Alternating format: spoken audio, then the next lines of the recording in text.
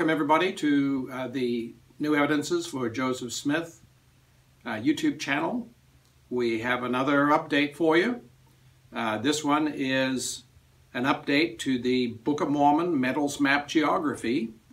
This is an addendum that we've titled Alma's Miraculous Journey by the Power of God's Word. First, to summarize, with respect to geography, the metals map yielded only one solution for the Book of Mormon. This map fit the correct metals distribution to suggest that first inheritance would be in Ecuador, Nephi in Colombia, Zarahemla and Bountiful somewhere in Mesoamerica, and Moron up in the Guadalajara area of Mexico. Also, this map fit Joseph Smith's editorials in the Times and Seasons, in which he said that Lehi landed south of the Isthmus of Darien, or Panama, and Zarahemla is in Guatemala. This also nicely positions the small neck of land, or the narrow strip of wilderness, between the East and West Sea as being through Panama, and the narrow neck of land further to the north with the narrow pass by the West Sea is the Isthmus of Tehuantepec in southern Mexico. Now, this geography means that the land of Nephi is separated from the land of Zarahemla by 1,400 miles. In Part 4, we discussed that separation and Alma's miraculous journey from the vicinity of city Nephi to Zarahemla. In Part 4, we provided evidence for the 1,400-mile separation. Specifically, number one, it took 400 years for the Nephites and the Lamanites to discover the Mulekites to the north in Zarahemla. It wasn't until 210 BC that Mosiah I journeys from the city Nephi north and discovers Zarahemla. It then took another 150 years before the Lamanite kings were able to consolidate their power and position to extend their control north and threaten Zarahemla militarily. So it was in 72 BC that Moroni, chief captain of the Nephite armies, commonly referred to as Captain Moroni, established a defensible border between Zarahemla and the expanded land of Nephi. In fact, they took the Lamanites that were in the wildernesses west and east of Zarahemla and relocated them south of the border. We also learned that about 120 BC, when we looked at the narrative timeline of Limhi's journey from the land Nephi north to Zarahemla, that was probably a 4 to 5 month journey. But we also saw about the same time that Alma's journey with the church showed what would have to have been a miraculous 12 to 21 day journey. Now, Alma's very short journey and short travel time constrains the Mesoamerican model of Book of Mormon geography, despite the internal Book of Mormon evidence supporting the reality that these lands were quite distant from each other. So this addendum provides additional evidence for Alma's miraculous journey. So is a miraculous journey by Alma consistent with the scriptures? Well, of course, we do know of several miraculous journeys. We have Moses crossing the Red Sea and feeding the children of Israel in the wilderness. We have the Jaredites with their lighted barges. We have Lehi with his Liahona. And we have the wise men from the east that follow a star guide to come to Bethlehem.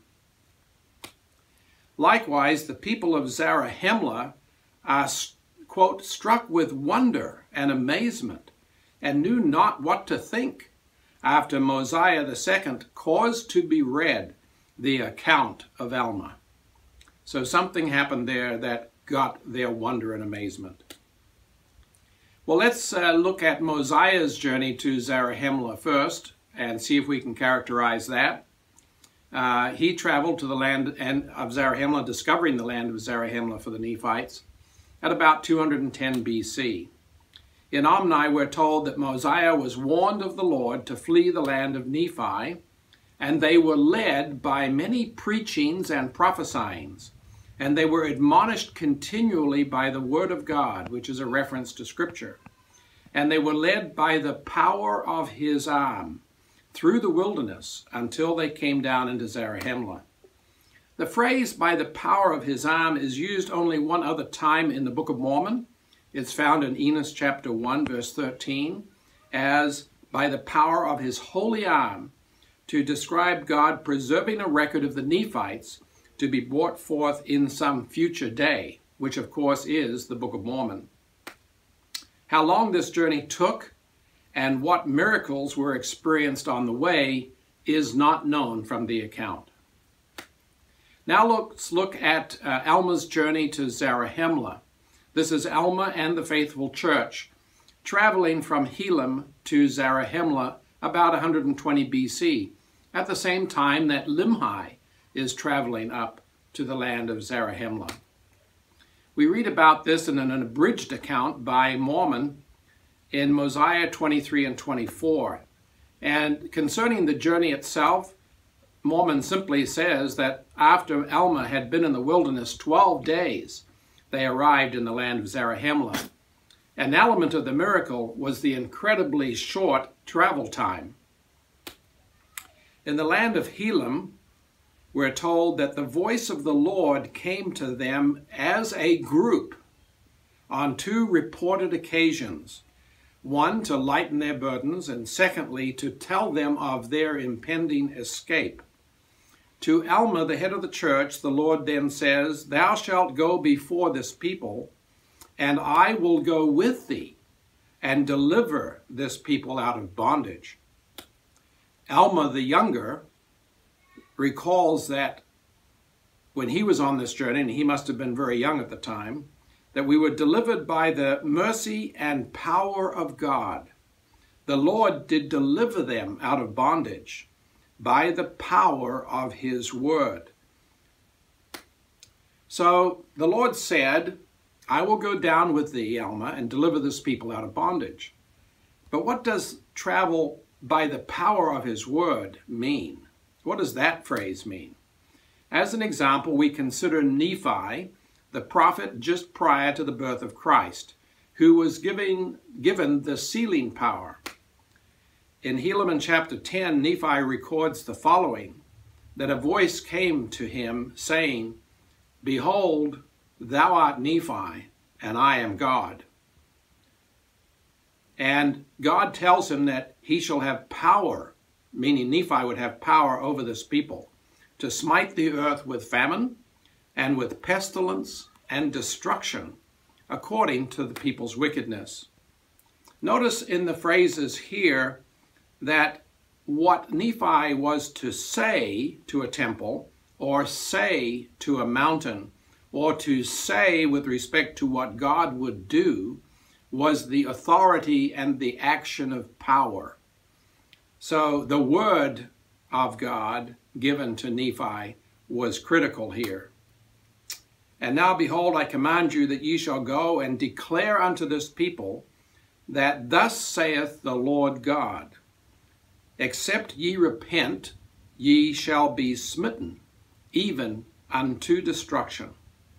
Nephi immediately went on this mission, and we are told that the power of God was with him, and that the people had no power at all over him. When they tried to take him and cast him into prison, he was taken by the Spirit and conveyed away out of their midst. Nephi later uses this power to replace the war that's going on among the Nephites with famine, in a hopes of calling them to repentance by this means. And so it was done, according to the words of Nephi. Later in Helaman chapter 12, Nephi explains this power of God. He says that the dust of the earth at the command of our great and everlasting God and at his voice is activated and moved and changed. By the power of his voice, so here's this phrase, by the power of his voice they are broken up. By the power of his voice doth the whole earth shake. By the power of his voice do the foundations rock. He emphasizes it even more by saying, if God say to the earth, move, it's moved. And so on and so on. So this emphasizes the importance and the strength of the Word of God as executed by the voice of God himself or as executed by his authorized servants who are given this authority. So by the power of his word or voice, that is the instrument of power of God and his authorized servant. He is commanding the elements.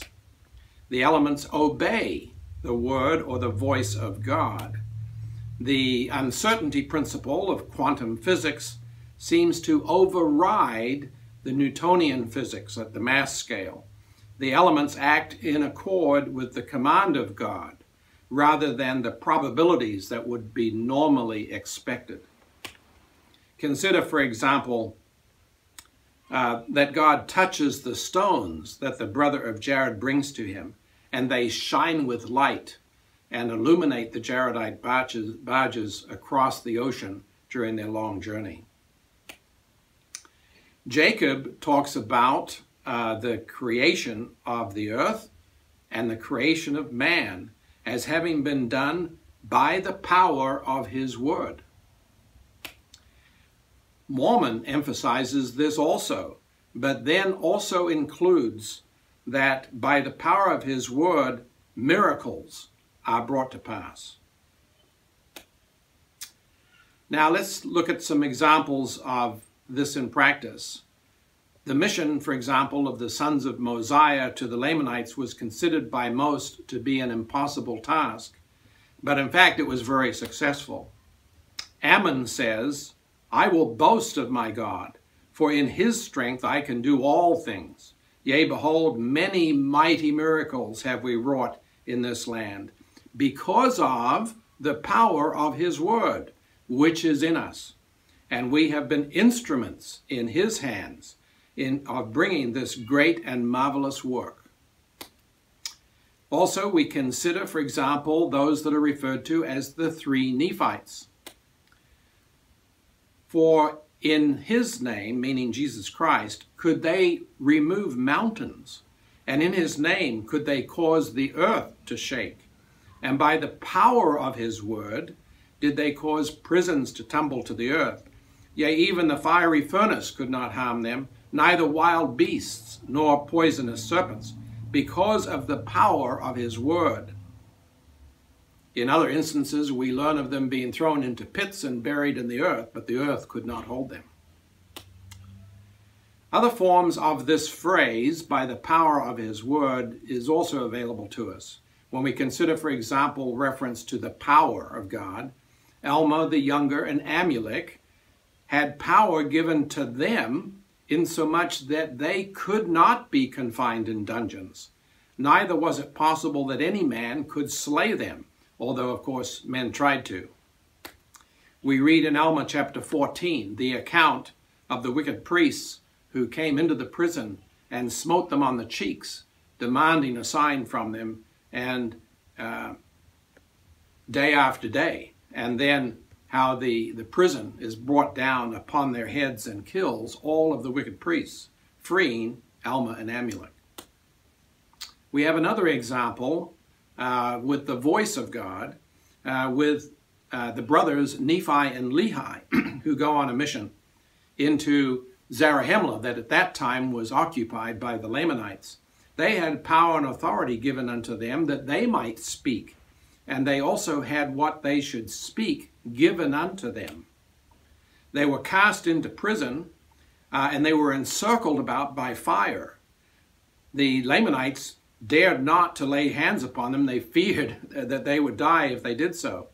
And Nephi says to them, fear not, It is God that has shown unto you this marvelous thing. And there came a voice saying, Repent ye, and seek no more to destroy my servants.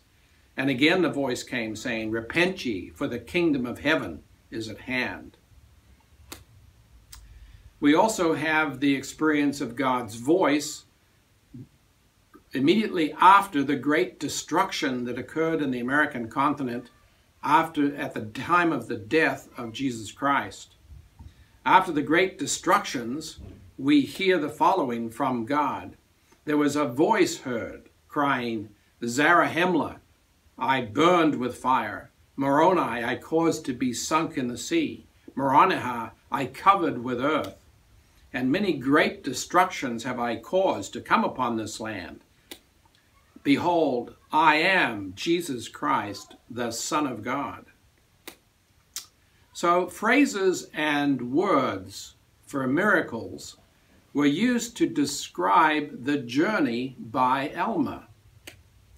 To Alma the Lord says, Thou shalt go before this people, and I will go with thee, and deliver this people out of bondage. The phrase, by the power of his word, describes the journey as a miracle by God's power. There are 10 other times that this phrase is used in the Book of Mormon, in each case referring to miraculous events done by God's commanding power over the earth's elements. And when God gives this power to his servants, miracles occur. When the voice of the Lord is heard, miracles occur. So in conclusion, there is in fact evidence for a 1,400-mile separation between City Nephi and Zarahemla, and also for Alma's miraculous journey. One, it took 400 years for the Nephites and the Lamanites to discover the Mulekites, 1,400 miles to the north, in Zarahemla. It then took another 150 years before the Lamanite kings had consolidated their power and control all the way up to Zarahemla to pose a military threat. Third, the narrative timeline of Limhi's journey in about 120 BC shows that that must have been a 4 to 5 month journey. Likewise, the narrative timeline of Alma's journey at the same time shows a 12 to 21 day miraculous journey. This is not an internal conflict in the Book of Mormon. The miraculous journey is supportable. The language used to describe the journey of Alma is language that was used throughout the Book of Mormon, specifically for miraculous events. The voice of the Lord to Alma, I will go with thee and deliver this people. And the phrase, by the power of his word, shows Alma's journey was a miracle wrought by the power of God. This phraseology, along with voice replacing word, is only used 10 other times in the Book of Mormon. In each instance, this phrase describes miraculous events done by the power of God. Other forms of the phrase all support the same conclusion. Please like our New Evidences for Joseph Smith YouTube channel. Share it with your friends. Let them know that there's a new Book of Mormon geography proposal that supports the prophet Joseph Smith, and also that reveals something that we have not understood before, and that is that Alma and the church's journey from the land Helam to Zarahemla was a miraculous journey. Thank you very much.